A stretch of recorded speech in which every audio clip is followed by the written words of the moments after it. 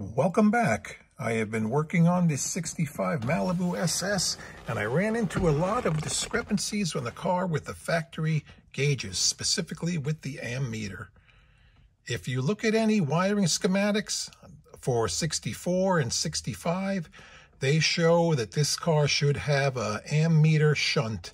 It's a resistor that's wired into the ammeter.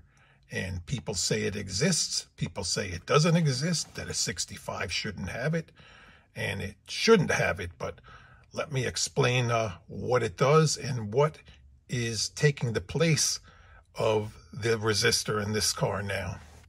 The shunt resistor creates a low resistance path for current to pass around another point in the circuit, which would be the ammeter. They show pictures of them mounted next to the voltage regulator. Now, I'm still waiting for that.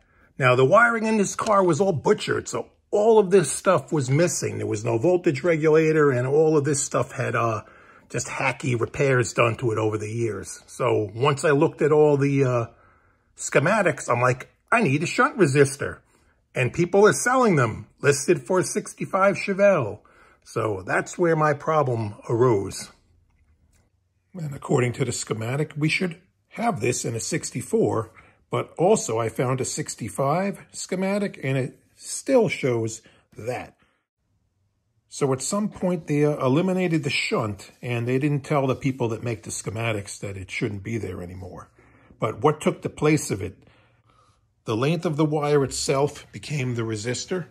You have one wire that's coming from the battery lead and you have another wire coming from the horn relay, which is picking up directly from the voltage off of the alternator. So I guess it's measuring the discrepancy in voltage between this point and that point of the car.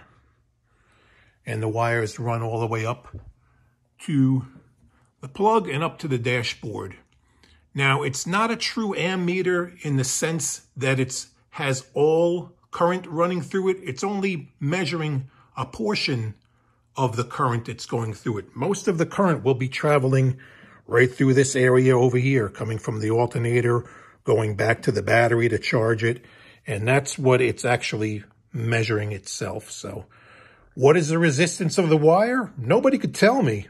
So I tried to find out what it is. So let me hook up an ohm meter and we'll test the ohms from the black and white wire all the way to the gauge and from the black wire all the way to the gauge. And let's see what it is. Well, the dash is pulled out in the car and we have a wire hooked up to the black and white wire right now. Coming to our ammeter, and let's see what kind of resistance. It's going to be a very low number. I don't even know if my meter will be able to read anything. That's 0. Go to the other end. We got continuity. We got 0.5. Okay, we have it plugged into the black wire now. And the meter is hooked up to the other side right there. Let's see what we had. We had 0.5 on the other one. Let's see what this is. 0.2. Now, I'm no electrical expert. The resistance is different, obviously. Not by much. What does this mean? It means I hope our ammeter works. Let's get a resistance reading also from the red wire over to here. I don't know if it should be anything, but let's check what it is. 0.1. As you could see, these wires aren't very big.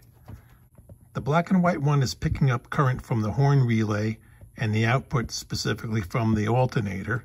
And the black one is reading directly from the battery. So you have both of them sending 12 volts up to it.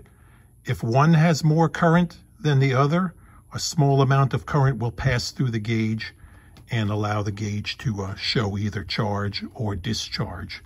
So if you have one in your car and it seems to be working backwards, you could just unplug it and flip it the other way. So this one came off with the black and white on the top, I believe, and that's where I'm going to put it back on.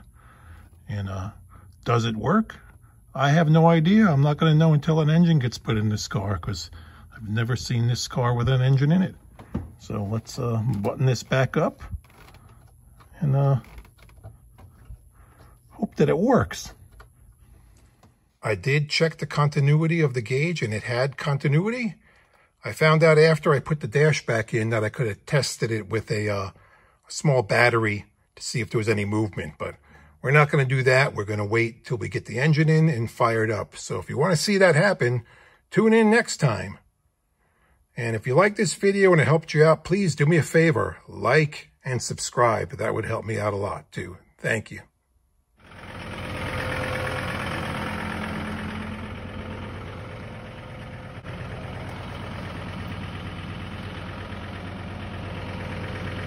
I don't think that's going to hold any more air.